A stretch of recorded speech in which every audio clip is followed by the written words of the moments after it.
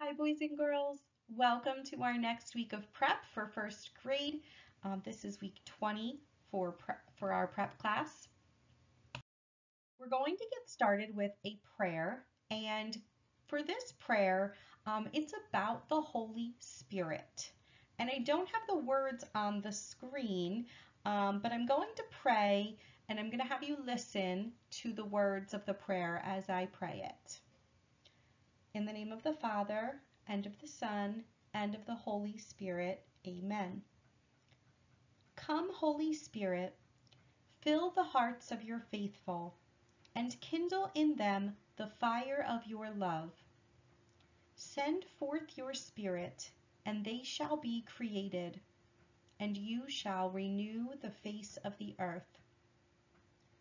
O God, who by the light of the Holy Spirit did instruct the hearts of the faithful, grant that by the same Holy Spirit we may be truly wise and ever enjoy his consolations.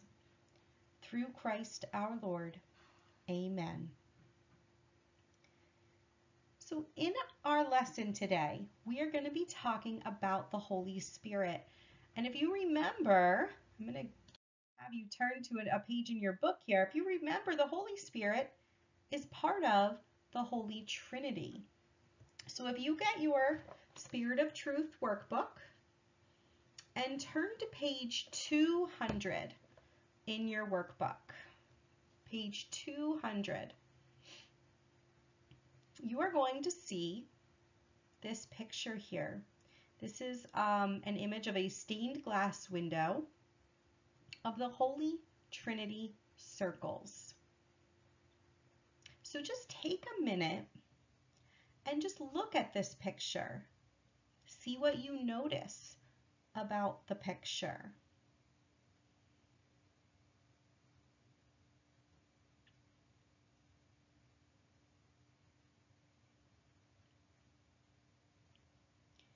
Then think back to what we learned about the Holy Trinity. Remember, the Holy Trinity is the mystery that there are three persons in one God. Do you remember who the three persons in one God are? We have God the Father, God the Son, and God the Holy Spirit. So take a look at these three pictures and these three circles. Which one do you think represents God the Father? Which one do you think represents God the Son? Which one do you think represents God the Holy Spirit?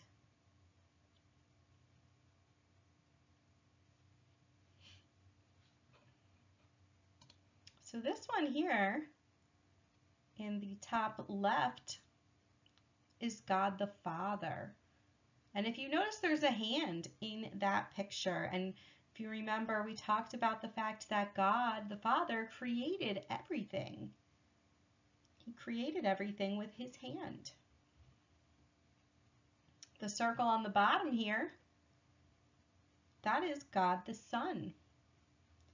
If you remember, God the Son became man in the person of Jesus Christ. And then the last picture in the top right, this is God the Holy Spirit. And God the Holy Spirit is often depicted as a dove, based on the story of Jesus' baptism when the Holy Spirit descended upon him like a dove. So a lot of times when we talk about the Holy Spirit, we see the Holy Spirit depicted as a dove.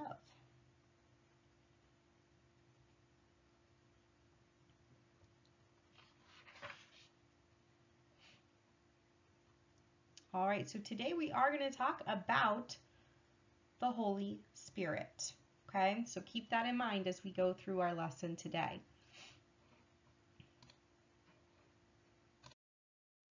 All right, so some things to think about before we talk about the Holy Spirit. Let's think about some things. What would school be like without a teacher? So imagine you come to school one day, whether it's you sign in virtually or you are in person and you go into school, and the other kids are there in your class, but there's no teacher. What do you think would happen? What do you think it would be like? You might be thinking, well, the students might get confused. Students might be like kind of wondering, where's the teacher? And who's going to be in charge? What are we going to do today? How are we going to learn? How are we going to know what we have to do? Here's another question to think about. What would sports be like without a coach?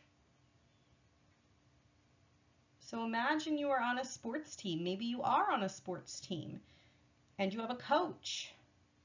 Well, what if you didn't have a coach?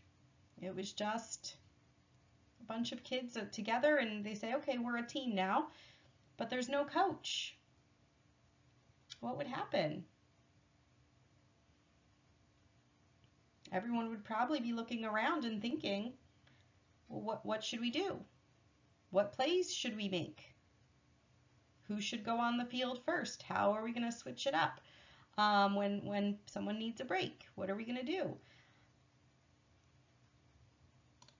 So all of those things kind of lead us to think about leaders, right? A teacher would be the leader in the classroom. A coach would be a leader on the field.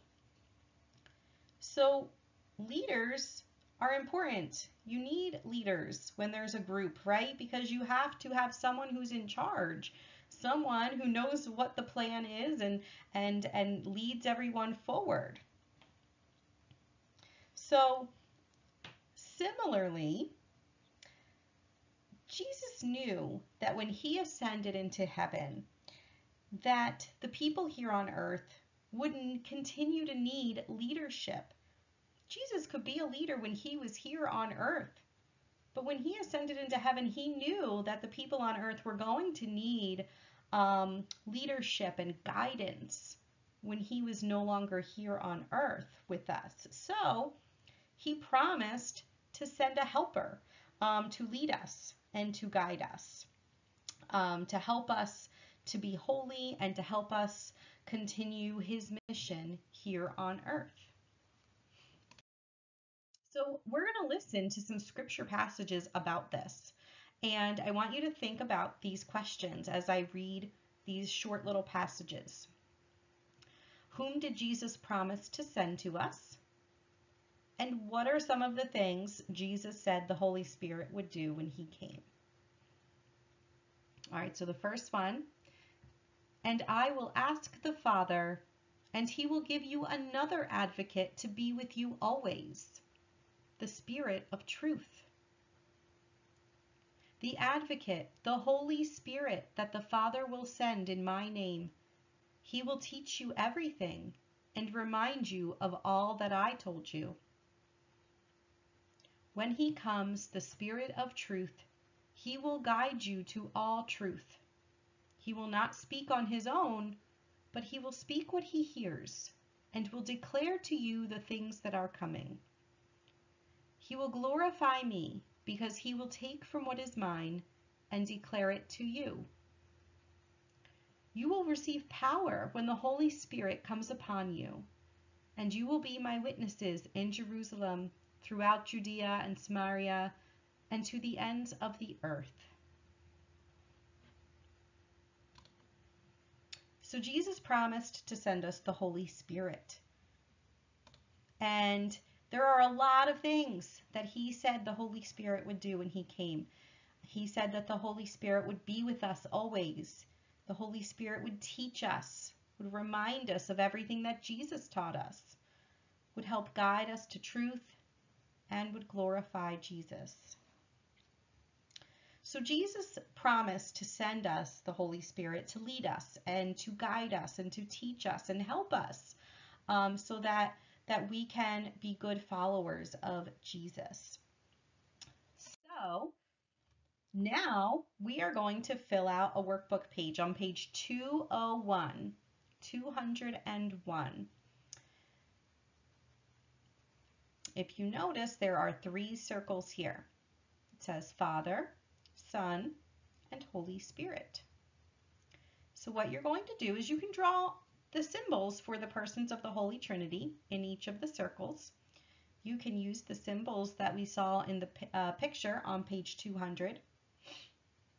And then write one thing you have learned about each person of the Holy Trinity. Something you've learned about God the Father, something you've learned about God the Son, and something you've learned about the Holy Spirit. So go ahead and pause the video so that you can fill this out. Take as long as you need to. There are no right or wrong answers here. Whatever you learned, you can write here. There's not going to be one correct answer. Everyone may have different answers, and that's okay. So go ahead and pause the video to work on this, and then we'll come back and go to the next activity in just a minute. All right, I'm going to go to the next page. So if you're still working on this page, make sure you pause so you can finish, and then click play when you're ready to move on. Oops. All right, there we go. I just kind of moved us along there from that video. So hopefully it worked on your end as I played it through the presentation there. So again, that was just kind of listening to a song about the Holy Spirit. What we're going to do next is we're going to read a little bit about the Holy Spirit. So if you can turn to pages 202 and 203 in your book, I'm going to read, and you can follow along in your book. You can follow along on the screen. It might be a little difficult to read on the screen, so it might be easier for you to follow along in your book. The Holy Spirit is the third person of the Holy Trinity. He is fully God. The Holy Spirit makes us holy. He shows us that Jesus Christ is Lord. He speaks to us in our hearts. He helps us to believe in all that Jesus taught us. He also helps us to live holy lives and to tell others about Jesus. The Holy Spirit first moves in us at our baptism. He helps us to obey God and live as His friends. In the sacrament of confirmation, we are given the gifts of the Holy Spirit. These gifts help us to become more like Jesus. The Holy Spirit helps us live holy lives. He helps the church to be holy, and He can help you to be holy too. So now there are 3 questions to answer based on what we just read. Who is the Holy Spirit? What does the Holy Spirit show us about Jesus? What kind of life does the Holy Spirit help us to live? So take a minute to answer these questions in your book, and then we'll go over the answers together. So pause the video so that you have time to write down your answers, and then click play when you're ready to go over the answers together.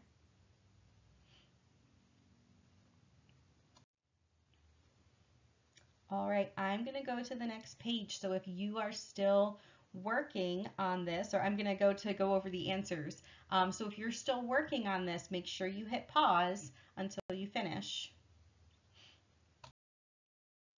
All right, so for the first question, who is the Holy Spirit? That could be found right in that first sentence. The Holy Spirit is the third person of the Trinity. What does the Holy Spirit show us about Jesus? Shows us that Jesus Christ is Lord. And what kind of life does the Holy Spirit help us to live? Holy lives. The Holy Spirit helps us to live holy lives. So if you need to write any of that down, you can pause to do that. And I'm going to go on to the next slide. All right, so on this page, we are looking at page 204. It says the Holy Spirit works in your life. The Holy Spirit moves in your heart. He reveals to you that Jesus Christ is Lord. You can pray every day to the Holy Spirit. Ask Him to guide you. So in this box on page 204, you are going to write a prayer to the Holy Spirit, or if you don't want to write a prayer, you could also draw a picture asking Him to guide all of the choices that you make every day. So you can write a little prayer to the Holy Spirit, or you could draw a picture. And what you're doing is you're asking the Holy Spirit to guide you in the choices and the decisions that you make. So this one, again, is going to be one that doesn't have a right or a wrong answer, and one that everyone will have something a little bit different, and that's okay.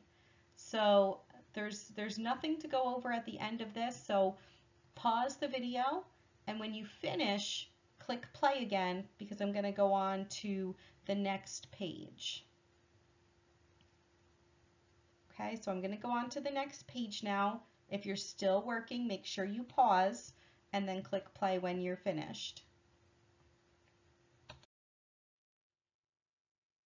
All right, so for this page, pages 205 and 206, we are going to look at symbols of the Holy Spirit. Okay, so we're going to read the scripture passages on page 206. And then we're going to figure out which symbol is shown in each of the pictures on page 205. So we first need to look at page 206. Okay, let's take a look at the symbols here. The first one, I will pour out water upon the thirsty ground, streams upon the dry land. I will pour out my spirit upon your offspring. So for this one of the symbols of the Holy Spirit is water. See if you can find on page 205 which one is showing water. What do you think?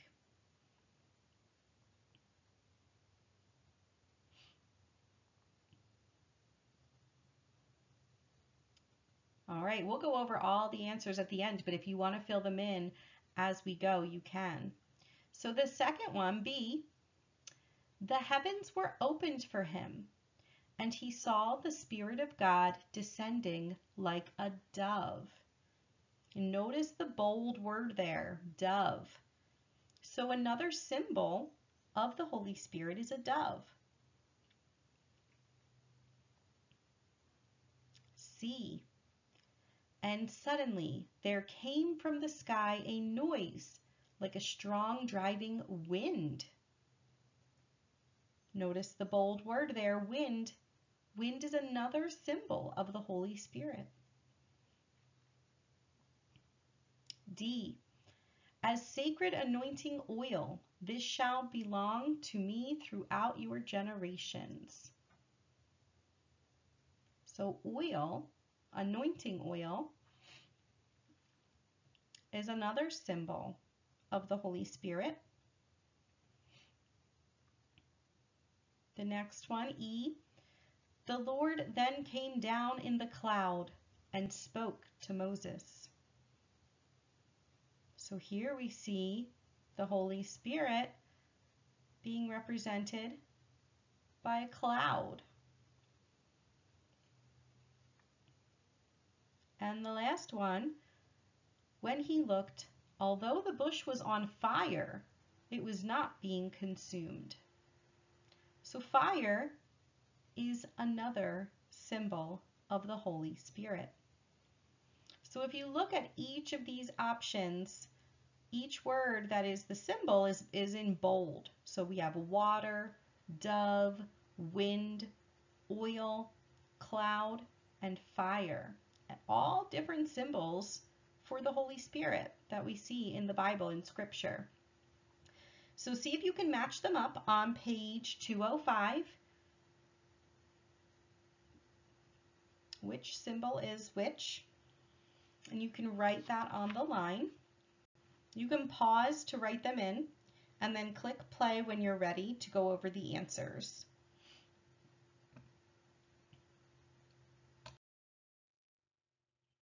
All right, so number 1 is the dove.